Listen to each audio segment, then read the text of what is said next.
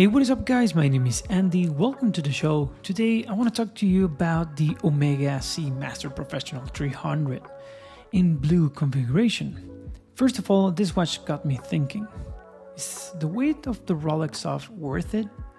Having this watch at any AD available and at $4,000 less, I find it a bit silly to wait such a long time for something that this watch can accomplish and maybe even more. The experience of getting a brand new Omega is incredible. Well, at least at my AD. They're always super welcoming and let me try on all the watches that I'm interested in. And they don't give me any hassle for coming in several times when I'm not sure what to get. When I was ready to buy the watch, they had ready a champagne bottle for me with my purchase. Now, that's what I call attention to detail. And it makes you feel that you made the right decision. To have a brand new Omega feels amazing, from the unboxing to the wearability and the prestige that this brand has. It is an unbeatable feeling. The heft and the reassurance on your wrist that you have a watch that can withstand anything you put it through is second to none. The Omega Seamaster Professional Diver has been in the market for a while. This watch was released with its current configuration in 2018. With its new ceramic bezel and dial and its 42mm in diameter, it differs from its predecessor. But does the Seamaster Professional Diver still worth it in 2022? With newer watches from Tudor, Oris, and maybe Tag Heuer having fresher and thinner designs and affordable prices, it's very hard to keep looking at the S&P 300. Watches like the Tudor Pelagos 39 with newer materials, sleek design, and overall better wearability is hard to even consider the Seamaster Professional. And that's not even getting to the price comparison. So, should you even consider the Seamaster Professional in 2022? Well, first of all, what is the Seamaster Professional and why should you buy it? The Seamaster Professional is well known by its appearance in the 1995 film 007 GoldenEye. The watch was out a year prior, but it hadn't really gained any popularity or hype before the movie. This was the move that saved Omega back in the 1990s from going down with the quartz crisis. Since then, the Omega Seamaster Professional was a hit. First in 41mm case with a quartz movement, then in an automatic configuration, then in a ceramic non-wave dial, and now we have this 42mm in diameter case and it's all ceramic laser edge dial and ceramic bezel. Very modern and quite a luxurious feeling. So the watch is 42mm in diameter as discussed earlier, a lug-to-lug of 50mm, a lug width of 20mm, and it doesn't taper down to the buckle. It is 20mm throughout all the bracelet.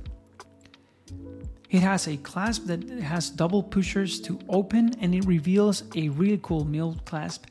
And if you turn around the clasp, you can see the push button that you can use to slide and adjust your bracelet. Very cool feature, and it also has the diver's extension.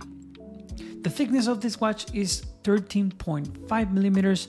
It's not that thick, but it's not thin either. What I find most attractive of this watch is the blue color. It plays with the light very cool, and with the ceramic bezel, ceramic dial and the crystal, it just plays with the light incredible, and it is very shiny. The watch feels very hefty on your wrist and sometimes very heavy. The bracelet sometimes feels very smooth, but sometimes it's just very rough on some edges. But put a rubber strap on this watch and it is incredible. What a beauty of a watch, and it really doesn't feel that heavy on your wrist. The bezel is not the best to turn, but it really does the job. The only thing is that the edge of the bezel is not that creepy, as we already know. So now this is why for me it is very worth it to buy this watch against other watches and affordable watches. The movement. This movement is impressive. The movement has a really rare 3.5 Hertz movement, so that means it vibrates at 25,000 vibrations per hour. It's not your common 28,000 vibrations per hour.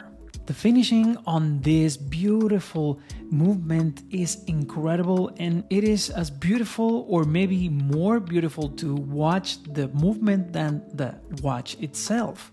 It has a magnetic resistance of 50,000 Gauss, so it's pretty much a magnetic, and a 55 hours of power reserve.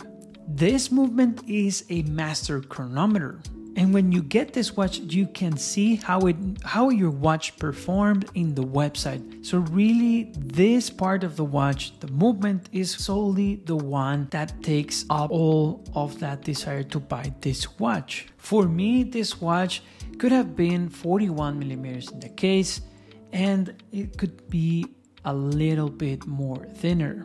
So many have been comparing this watch to the Rolex Sub, and for me, I don't put them side by side.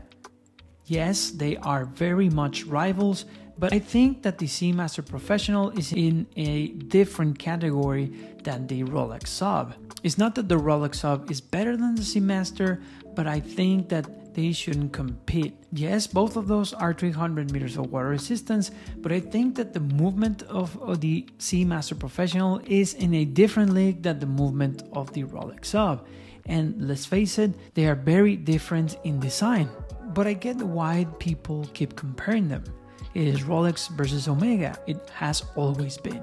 So in my conclusion, is the Seamaster Professional worth it in 2022? The answer is yes. But I would look for this watch in the used market.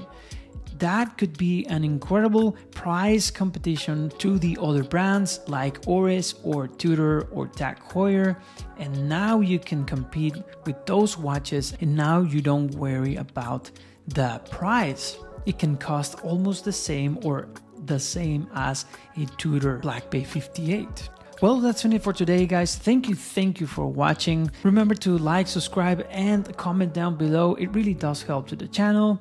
And if you really want to see and continue seeing more of these videos, you just go ahead and subscribe and click the bell button to receive my notifications. Thank you guys for watching. And remember, guys, I am Andy, and I'll be here spending time watching time.